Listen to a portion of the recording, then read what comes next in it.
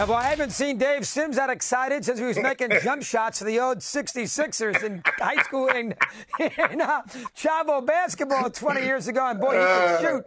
There you have it with Mr. That was exciting. Give us a little sense. Now, we don't know if we have home games yet. We'll do that in a second. But give me a little sense of what this means for the Seattle sports fan. They love the Mariners.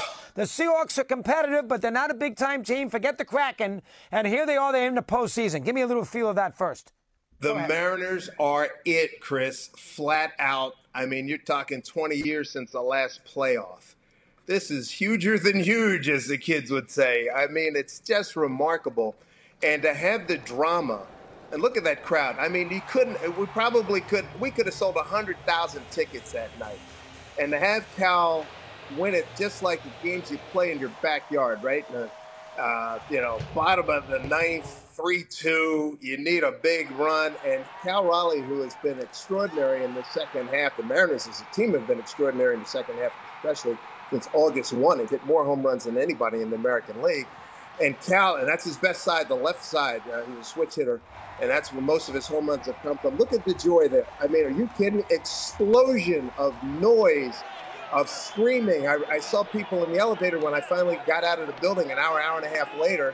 I said beer was being thrown up in the air. People were hugging each other, didn't know each other. I mean, they were just hugging, kissing the whole thing. And I went down afterwards, and it was a wild scene. And I've been in a few wild scenes in my career, but this was a good one. And Scott Service did a terrific job. The boys came back after they did the champagne shower, and he came back and he addressed the crowd and said, "Hey, we couldn't do it without you, but right now, let's party." And that's what they did, man. Look at that. Fireworks. Yeah, look at that. I mean, it was a big-time celebration. I mean, that's a lot of frustration and angst and disappointment flushed away and building forward with that moment provided by Cal Raleigh.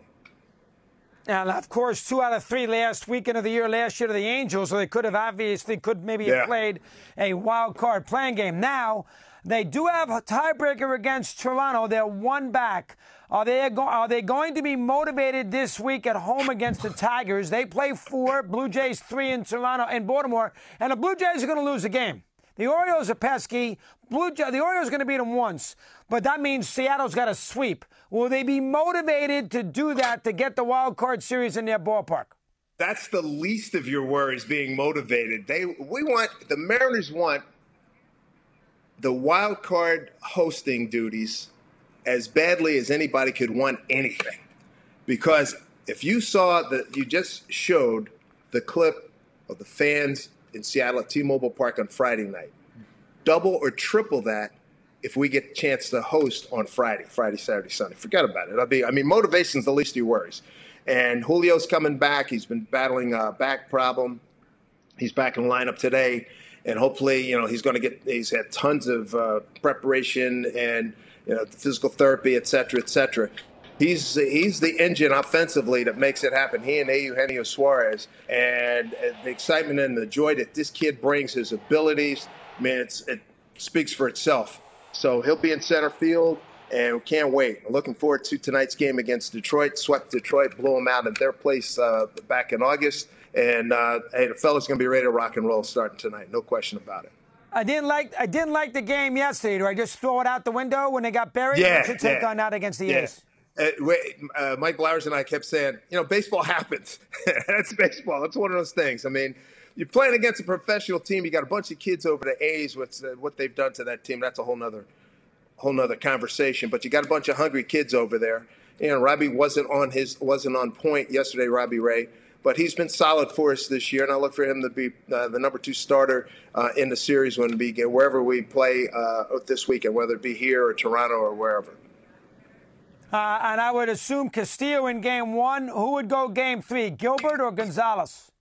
Right now, I don't know. I would say I'm thinking Gilbert or Kirby will be in there, but everybody's ready to roll. Everybody. And Luis will be the lead guy. I mean, he's got presence. He's got good stuff. He beat Oakland a couple of days ago after they had really teed off on him in 2 previous encounters this season.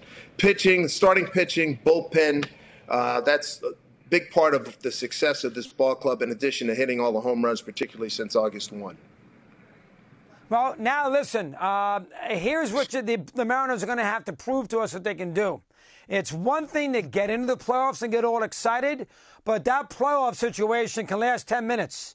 I've been there millions of times with my old Giants. They got to show that they belong in the playoffs and be very competitive in that first round. Do you expect that? I think they're going to be ready to rock, Chris. I really do. I know first-time itis can be a factor in the playoffs in any professional sport, heck, even in college.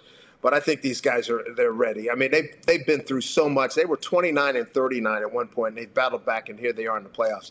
If that doesn't show some grit, some guts, some perseverance, some ability, talent, togetherness, et cetera, I mean, I don't know what more I can tell you. Excellent point. 10 under 500, 16 over now. That will be a very, very good series, Seattle and Toronto. I'm 100% with you. You're pitching tremendous against their hitting. That will be a good series. Yeah. Very good series. Yeah, for sure. You're the best. Keep on. Go ahead. Finish up. No, I was going to say, we're just jacked out of our minds here in Seattle. I mean, it's, when you wait this long and to have it, I mean, I woke up Saturday morning going, wow, we're in the playoffs. We're in the playoffs. This is real. And that's what everybody's saying. And the excitement is so palpable. It's just remarkable. Everybody's got playoff fever, waited too daggone long, but now it's here, and now they got to make the most of it. And all the guys tell me, Scott Service talks about it, Jerry DiPoto and on down, it's not about making the playoffs. It's about getting to the World Series. And, you got to think big. You got to think big, and then you try to make it happen. Good job, Dave. Well done for you. You've been here a long time and hanging in there well. Always a pleasure to talk. Thanks so much here today. All right, my man. Good to see you, Chris. Thanks for the time, and say hello to Alana for me.